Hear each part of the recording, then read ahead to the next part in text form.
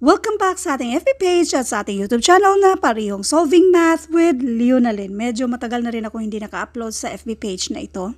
So, sa videong ito, ang sagutan natin, ito ay random post pero hindi ko sasabihin kung saan kasi ang nagtatanong nito ay estudyante. Sa videong ito, itong 1 and 2, addition of mixed fractions or mixed numbers. Tapos, sa next na video, ito namang dalawa na mga subtractions of mixed numbers or mixed fractions. Number 1. Allan jogged 3 1/4 kilometers yesterday, 5 1/3 the day before, and 6 1/3 kilometers today. The question is, how far did he jog on 3 days? So, ang gagawin lang natin ay i-add lang natin itong tatlong mixed numbers na ito. So, we have 3 1/4. I-double check muna natin. Ito lahat ay kilometers, okay?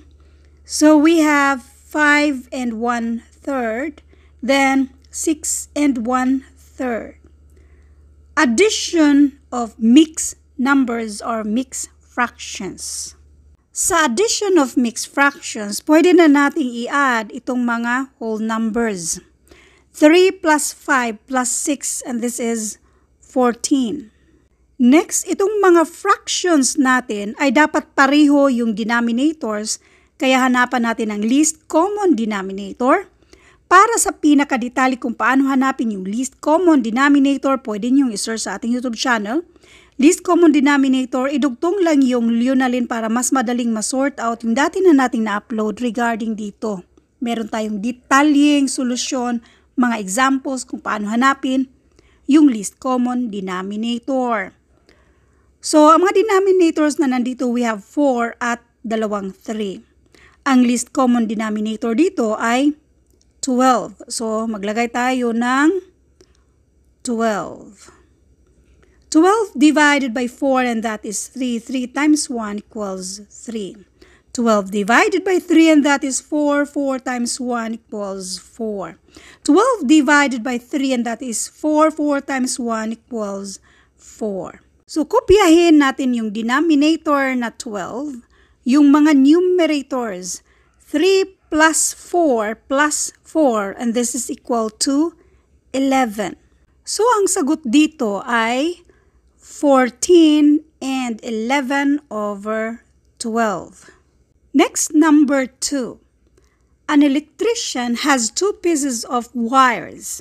One is 6 1/2 meters long, and the other is 10 3/5 meters long. How much wires does the electrician have in all? Ibig sabihin, mag-add tayo. So, we have 6 1/2 plus 10 3/5. Again, sa addition of mixed fractions, pwede na nating i-add yung mga whole numbers natin. 6 plus 10, and this is 16. Yung mga fractions natin, kailangan natin hanapan ng least common denominator. At ang least common denominator dito ay 10. So, ilagay na natin yung 10 sa denominator. 10 divided by 2, and that is 5. 5 times 1 equals 5. 10 divided by 5, and that is 2. 2 times 3 equals 6. So, kopyahin natin yung denominator na 10, yung numerators. 5 plus 6, and this is 11. Now, ngayon, itong fraction na 11 over 10, that is improper fraction. So, kailangan natin yang i-convert to mixed fraction or mixed numbers. Ganito lang yan. Simplihan lang natin.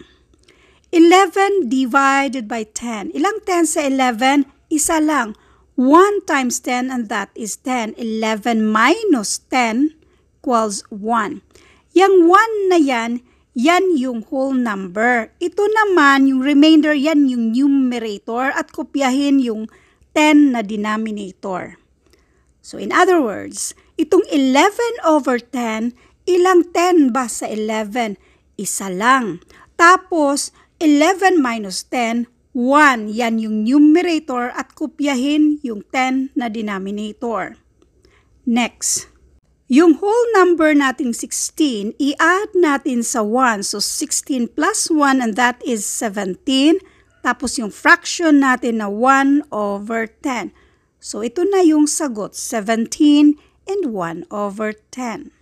Thank you for watching and all I hope mayroon kayong naintindihan sa videong ito. Thank you and God bless.